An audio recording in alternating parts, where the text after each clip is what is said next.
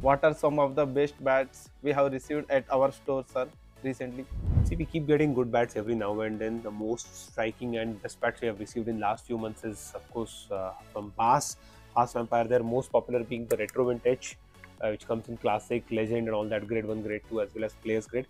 They also have some amazing bats in the lower end of the spectrum, such as Sporty, King Hitter, under 10,000, around 10,000.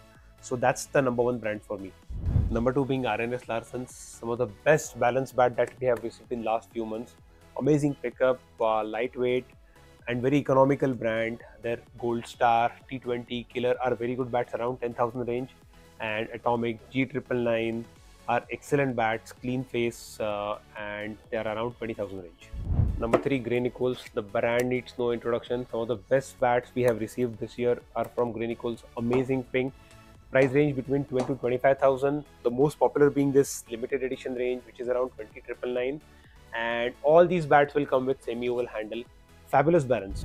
Number four is Stanford. Some of the thickest bats that we have received in terms of spine and edges are Stanford this year.